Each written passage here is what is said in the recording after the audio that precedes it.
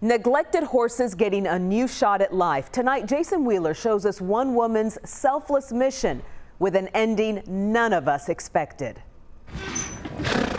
I'm just getting some mud off him. Oh, you're so muddy. Sweetest horse in the world, this guy. This is a place of starting over. Yeah, you're scared. It's okay. Last year, Daisy Erdman left behind greener pastures, just gave up her job working horses for a wealthy family. And it was a good life. To come here to start over at the SPCA of Texas. I just felt like I wanted to do more. She helps abused and neglected horses get their own fresh starts. If you look at his hip bone, there is just nothing there. So he's almost half of the weight he should be. Yes, yes. Wow. It's very, very devastating to see ones like him come in. This horse had just been rescued days earlier, emaciated and soaking wet. There are plenty more images just as ghastly. All of these animals were surrendered or seized last year alone. Rescuers were too late to save dozens more that had already died. Often, the owners had good intentions. People don't realize how much, hay costs and stuff like that, and how much they eat. Yeah, and they just get in over their heads. Yeah. At the SPCA, the survivors are retrained.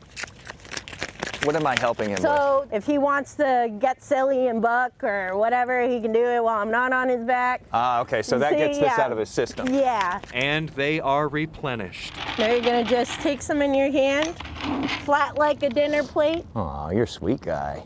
You're hungry. He's a hungry growing boy, or at least he thinks he is. They tend to come in that way. Has he come along like 10 pounds, 20 pounds? Oh, no. You're like hundreds. Hundreds of pounds. Hundreds of pounds, yeah. Wow. They go from that to this. He doesn't need to be called a rescue horse the rest of his life. He needs a home. And usually, just as Daisy gets attached, they leave. The best part about it is just seeing them go to that perfect person. This branch of the SPCA doesn't just do pet adoptions. Last year, they helped a record 162 horses find new homes. Really good homes, like this one in Farmersville. It looks like a horse's paradise. What's life like here for a horse?